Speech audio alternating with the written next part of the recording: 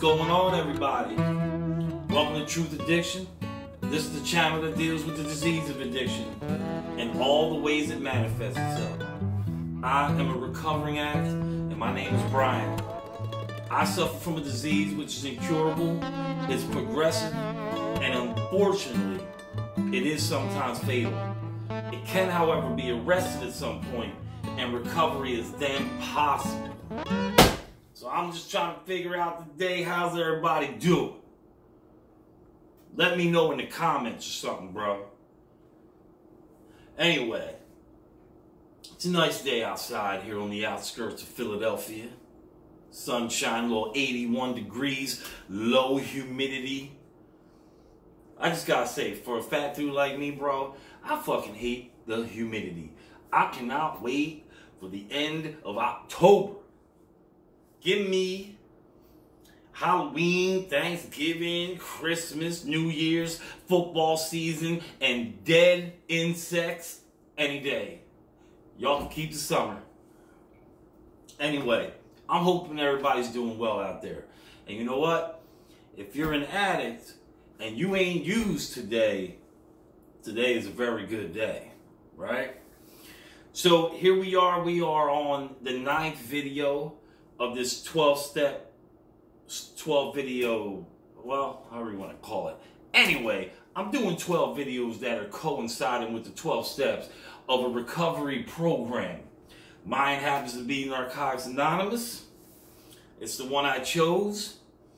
I'm not here to promote Narcotics Anonymous as the only 12-step program you should attend, because I believe that if you have a disease of addiction or alcoholism or substance use disorder, whatever you want to call it, I believe that the best way for somebody with that thing to treat their disease is a 12-step anonymous program. Whether that be Narcotics Anonymous, Alcoholics Anonymous, Gamblers Anonymous, Overeaters Anonymous, so on and so forth. I try to put this out there in every video, so I never know if somebody's just going to watch this one and not when I started doing this series.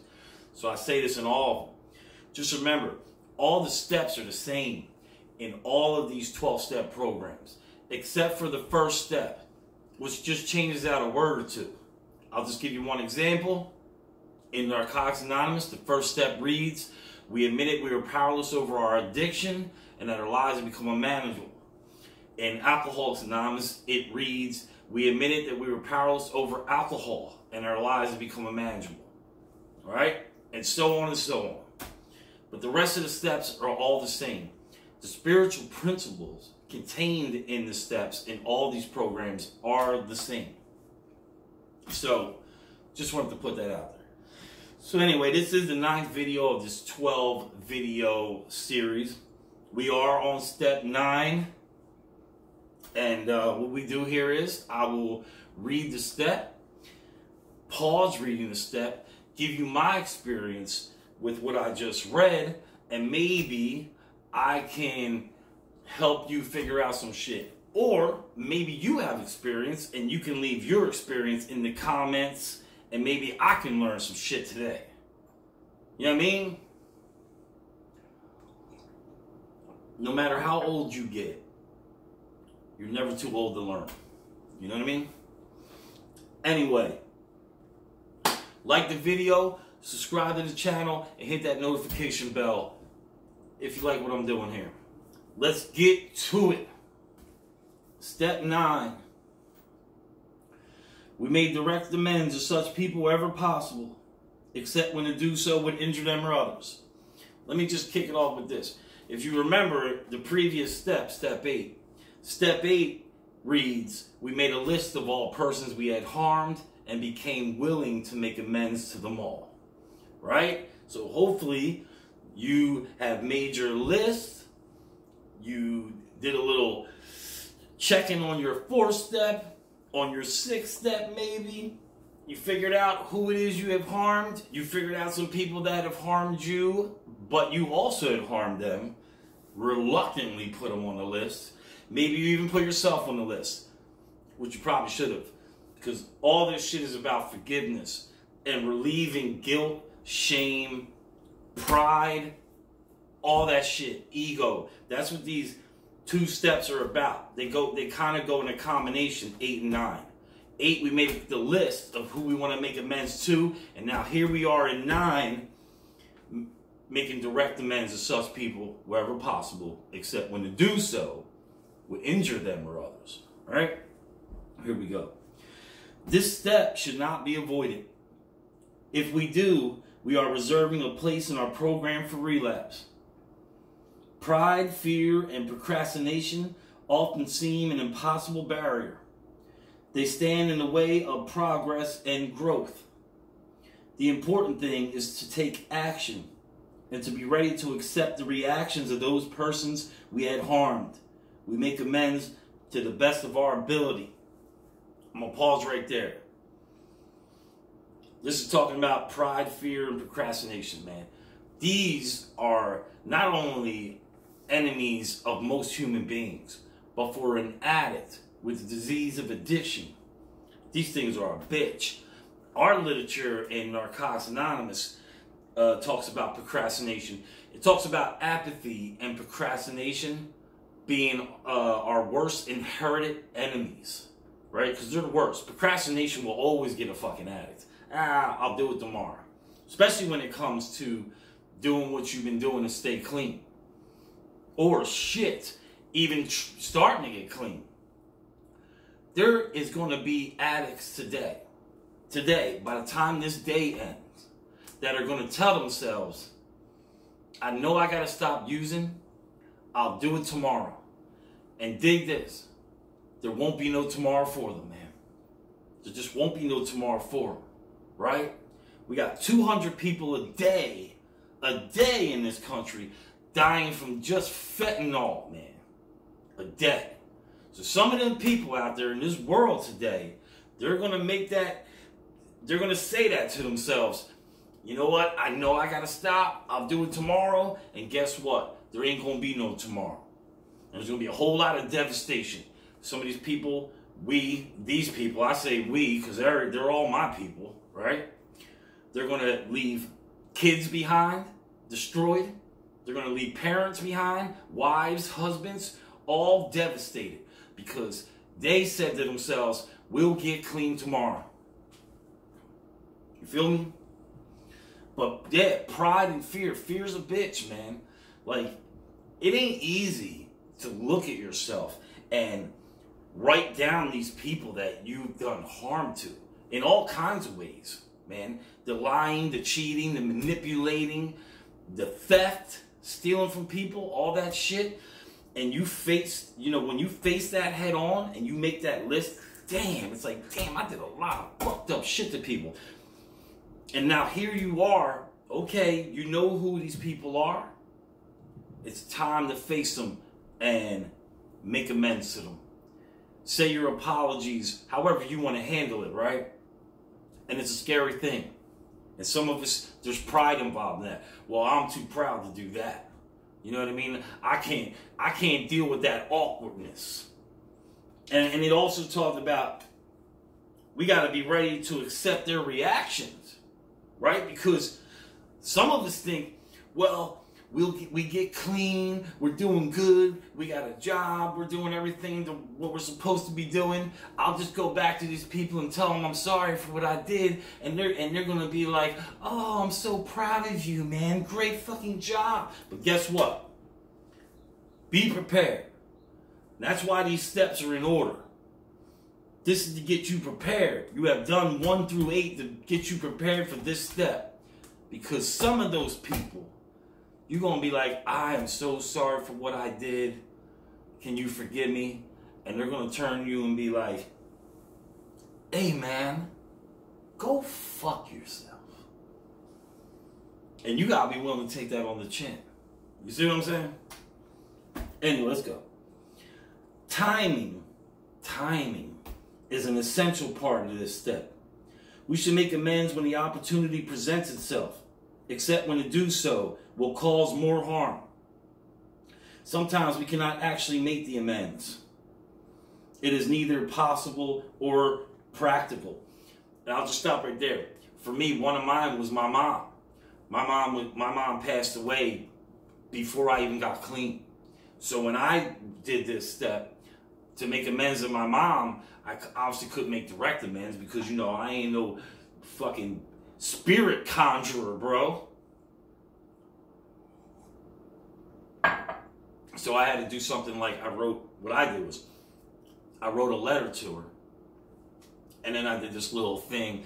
I had another recovering addict come over to my crib, and I read the letter out loud in front of me and him. And then I lit the letter on fire, man, and like sent it up into the ether, man. That was my thing. So there's gonna be situations where like you just can't make direct amends. You also got situations like maybe you did like a heavy robbery to where, hey, if I go tell them, hey, that's me. Hey, man. Hey, yeah, remember that 50 grand that you got stolen from you like 5 years ago? Yeah, that was me, man. My bad. You know what I mean? They'll be like, oh, yeah? And your ass will get locked the fuck up. So, I mean, you got to take precautions when making some of these amends. Some of us did way worse things than others. You know what I'm saying? So that's what it's talking about right there. You got to be prepared. And you got to talk this over with your sponsor. You got to, like, you know what I mean? Go at shit certain ways here because you could harm yourself or another person, right? We find that willingness can serve in the place of action where we are unable to contact the person that we have harmed. However, we should never fail to contact anyone because of embarrassment, fear, or procrastination. It's trying to get you to see the difference there.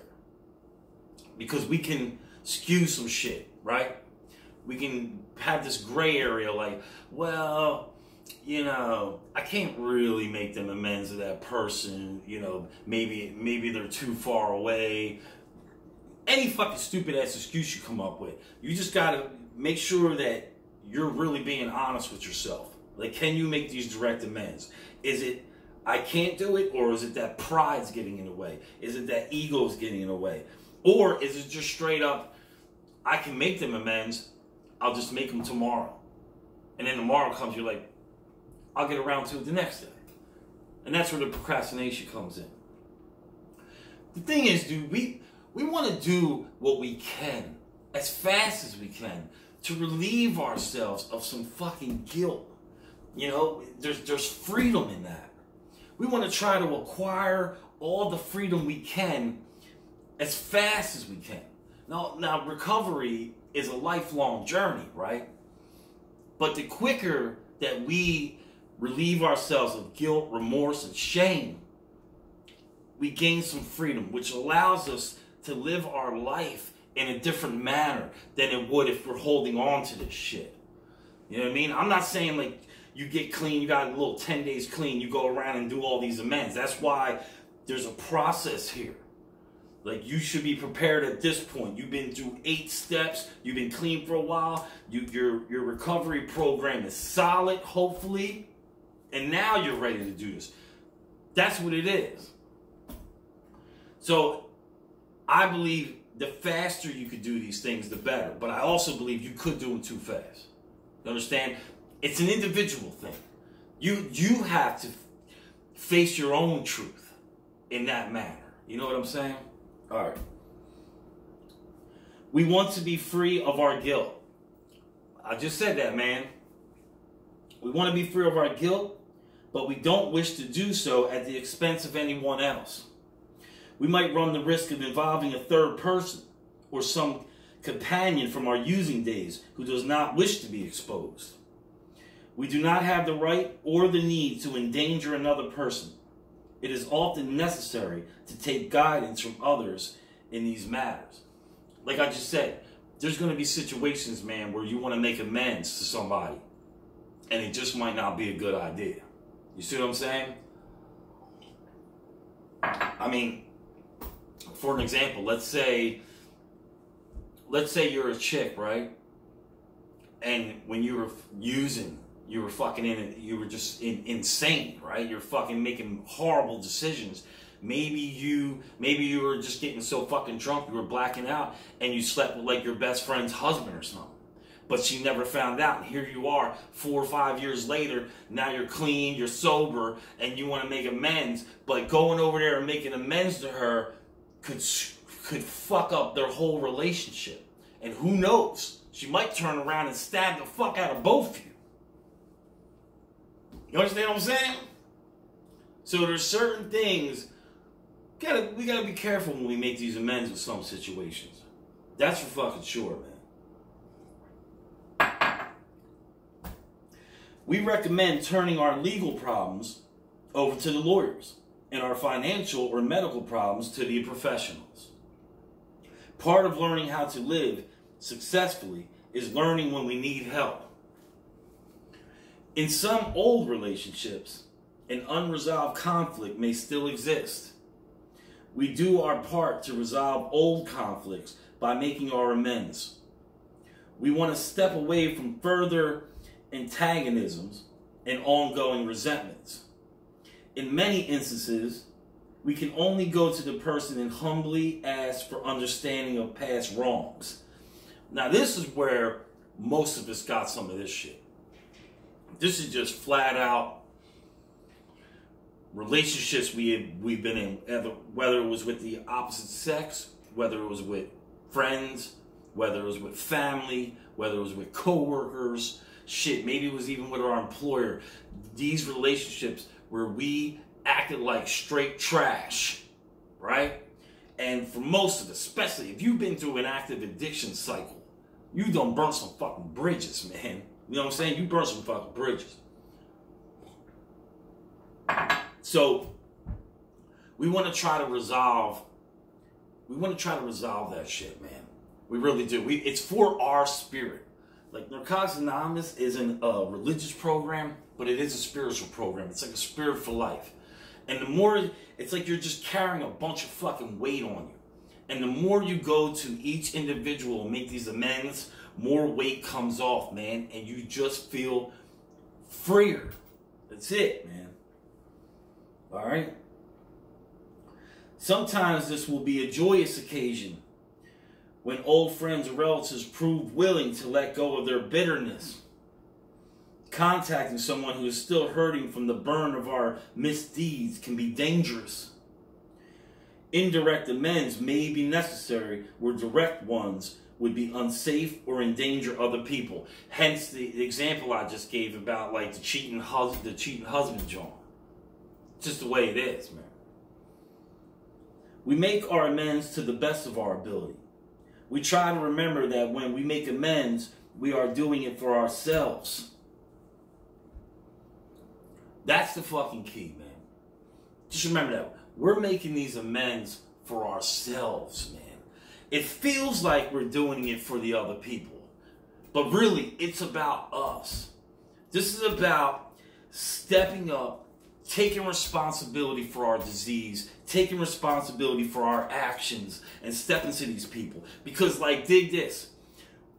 Whether the person you step to says to you, I accept your apology and I forgive you, or the person you step to goes, hey, you can go fuck yourself. Go take a long walk off short pier, right? Either way, the feeling that it gives to you is freedom. It may not seem like that, but both instances equal freedom, bro. Freedom from self, right? We try to remember that when we make amends, we are doing it for ourselves. I just read that. Good. I'll read it again because it's a good fucking point. Instead of feeling guilty and remorseful, we feel relieved about our past. We accept that it was our actions that caused our negative attitude. Step 9 helps us with our guilt and helps others with their anger. Say it again, book. That's a good line right there. Hell yeah. It helps us with our guilt, and it helps the others with their anger. See, there can't be no forgiveness if there's anger. You understand what I'm saying? Sometimes the only amend we can make is to stay clean. Man, listen, you got some people to be like, yeah, that's great, you're clean and all. Good job, just keep doing it. And like, that's exactly what you got to do. Keep staying clean. Keep becoming a better person every day, little by fucking little, right? Help somebody each day in any way you can. Doesn't gotta be monetarily, doesn't gotta be none of it. Like, just be a good fucking human being is making amends to fucking society, bro. Because most of us, we've been just straight trash to society. Bunch of leeching, lying motherfuckers. That's reality, man. We owe it to ourselves and to our loved ones. We are no longer making a mess in society as a result of our using. Sometimes the only way we can make amends is to contribute to society. Now we are helping ourselves and other addicts to recover. This is a tremendous amend to the whole community. You motherfucking right. Hey, let me tell you something. Addicts who show up and open up a meeting, which is called their home group, right? A home group is one meeting. It's a meeting every week that you attend, and it's called your home group. This is where you go in, you unlock the doors, open the meeting, set up the chairs, make the coffee, right? So you're prepared for that addict who's about to walk in that door for the first time, broken and hopeless and all kinds of fucked up. And when you do things like that, you start showing somebody else the way, how to live life without drugs, how to live life on life's terms without using, right? Shit, I almost broke my shit. When you do that, you are definitely helping society. There's no doubt about it. If you can help somebody pull themselves from active addiction, there's no doubt it is absolutely helping your community, man. For real. That's a big fucking deal, man. In the process of recovery, we are restored to sanity, and part of sanity is effectively relating to others. We less often view people as a threat to our security. Real security will replace the physical ache and mental confusion that we have experienced in the past. We approach those we have harmed with humility and patience. Many of our sincere well-wishers may be reluctant to accept our recovery as real. That's real shit right there, bro. Yo, how many of us, right? You know, you're fucking shit up, you're using, right? And your family's on you and shit. And then I'm clean now. You got like fucking 2 weeks clean. I'm sorry, it'll never happen again. And then it happens again like 50 times. Gets to a point where your friends and family and those around you, bro, they like this. Yeah, he's clean now, but guess what? He'll get high again. Don't worry about it. Is that shit even real? Is all that good shit he's talking? Is all that good behavior he's having right now? Yeah, he's not using right now, but is that real? I don't know. You know what's crazy about that? When situations like that happen, we got the nerve to get salty about it. How could they not believe me that I'm done, that I ain't gonna use no more, that I'm a good guy today? How they got gonna believe me? Fuck them. It's crazy as shit. Hey, man, that's crazy. Get responsible. We must remember the pain that they have known. Remember the pain that you gave them, bro. In time, many miracles will occur.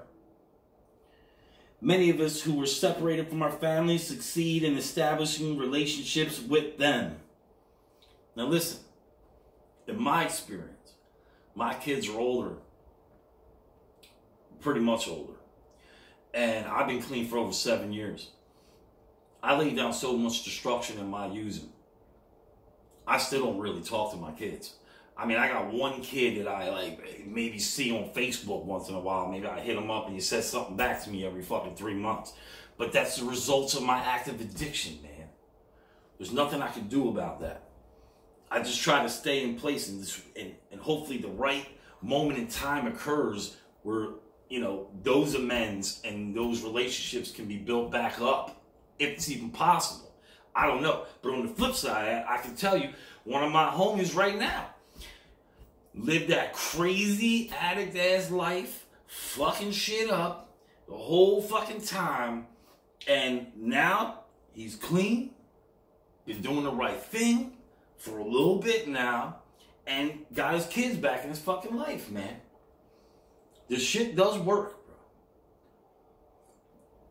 bro. It's a big ass deal, man. I've seen people turn their whole fucking lives around, dude. I'm telling you, I've seen people walk in these rooms, in these meetings, man, broken as fuck. Like, no hope in the world. Like, no hope. Walking in there talking about, I've tried everything. I don't know if this is going to work, but I've tried everything else. This is all I got left. This is it. And then you fast forward like a year, 2 years later, these motherfuckers own their own business, got their fucking kids. Maybe they got married. Maybe they restored their marriage that they fucked up. I mean, I've seen it all, man. It's like from fucking day to night, man. It's crazy. It's just completely on the other spectrum from where they came in at. I've seen this program do that with my own fucking eyes over and over, man. Eventually, it becomes easier for them to accept the change in us. Right. Clean time speaks for itself. Exactly. Here's the thing. There's going to come a point where you've been clean for so long and you've been doing these steps, working on yourself internally, that it gets to a point, man, where you ain't got to say no more words. Your aura, you just exude change. You ain't got to talk about how much you're a changed man or a changed woman. Motherfuckers just see it. Crazy, man. Feel the power of a motherfucking 12-step anonymous program, bro. Feel it. Patience is an important part of our recovery. The unconditional love we experience will rejuvenate our will to live.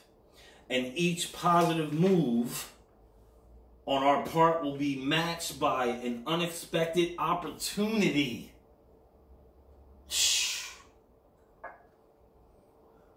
Do the right thing, then you do the next right thing, and then the next right thing will happen.